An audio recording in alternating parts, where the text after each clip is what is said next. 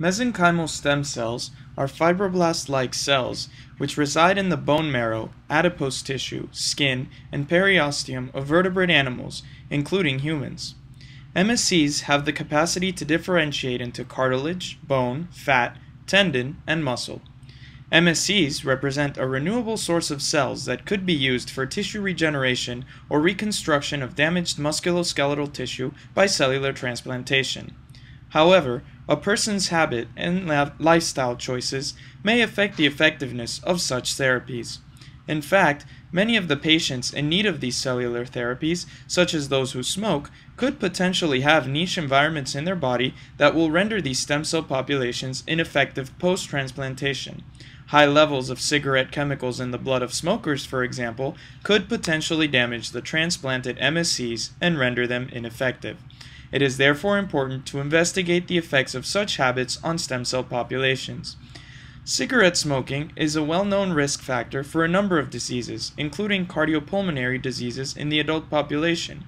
The effects of nicotine, the main chemical in cigarette smoke, on adult MSCs and their ability to differentiate remain largely unexplored. It has been reported that the mechanical properties of stem cells play a key role in their potential to differentiate. Stiffer cells are unable to respond to the external mechanical stimuli necessary to drive differentiation into various cell types. In fact, the mechanical properties of stem cells, which dictate their response to mechanical stimuli, can actually be used as a biomarker to measure multipotency. In order to assess the mechanical properties of stem cells, previous studies have measured the Young's modulus of elasticity using micropipette aspiration and atomic force microscopy. Previous atomic force microscopy studies on MSCs, however, use a spherical probe that is 5 to 10 microns in radius, which measure an average Young's modulus of the whole cell. Because the nucleus plays an important role in a cell's mechanical properties, it is important to explore the mechanical properties of both the nuclear and cytoplasmic regions. Therefore, the first purpose of this project was to quantify the mechanical properties of the nucleus and cytoplasm of mesenchymal stem cells independently.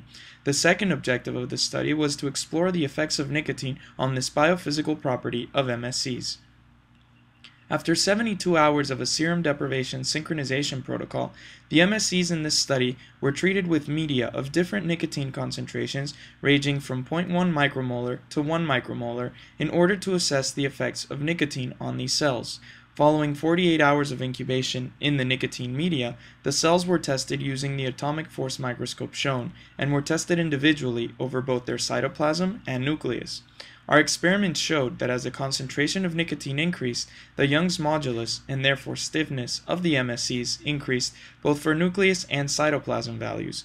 The Young's modulus of the nucleus of cells treated with nicotine was significantly different to that of the control cells in regular media for all concentrations of nicotine.